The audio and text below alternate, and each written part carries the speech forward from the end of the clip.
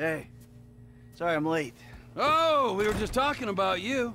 Well, don't worry. Another few hours, you never have to talk about me again, Trevor. You're the one who likes to talk.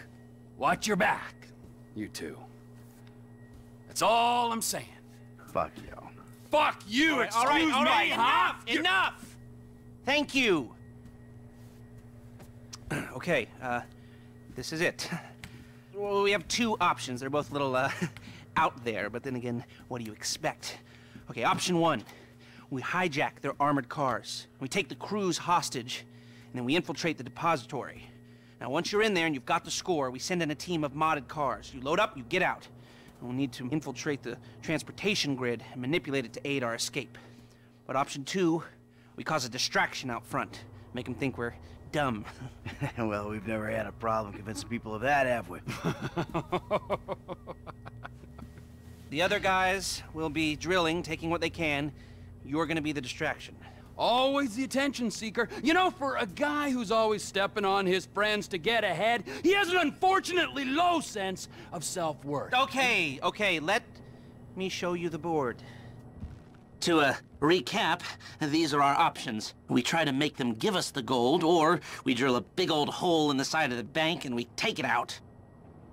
If you're drilling a big old hole, you'll need a big old drill, a tunnel bore machine. I'll locate it, but you have to steal it and store it near the bank. They're excavating a new part of the metro network around there, so that's where you'll go in. We'll need choppers for the getaway, too. Trevor has one we can use, the other can be bought. The guys on the ground will need a getaway car, so get something fast and tough, and then modify it as much as you can to increase your chances of getting away from the cops. It's got to be stored in a parking garage near the UD. There's going to be a lot of heat, so think about that. I'm forgetting something. Oh, that's it. We'll need a train to land the gold on and take it to the warehouse. You'll have to steal it. Again, I'll send you the details. Now, if you're interested in the more, subtle approach, hijacking the armored cars and so on, you've got to get some police stingers. Only cops are licensed to have them, so that's a headache of its own.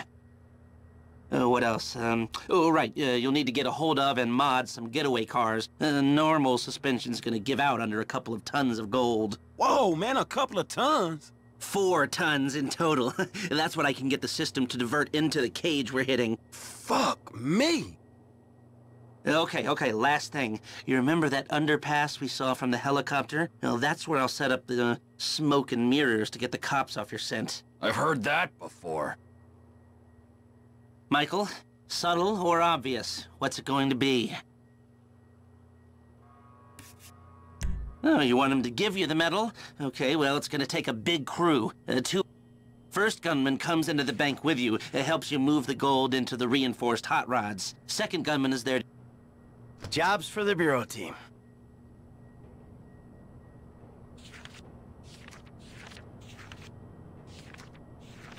Well, should be okay. He's got a few scores left in him. And driver number 1 takes the wheel in the 4th getaway car, is gonna be at the bank with you and help loading. They're a...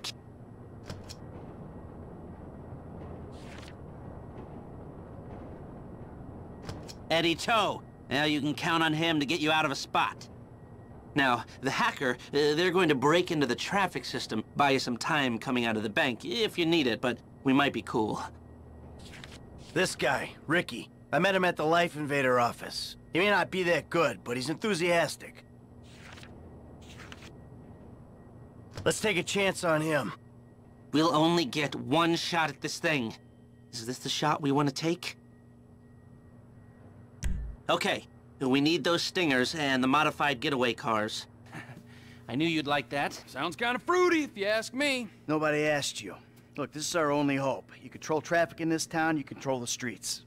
I think it could work. It will work, as long as we're ready to move now. Come on, I'll take you to the equipment. Fucking asshole. All right, let's go.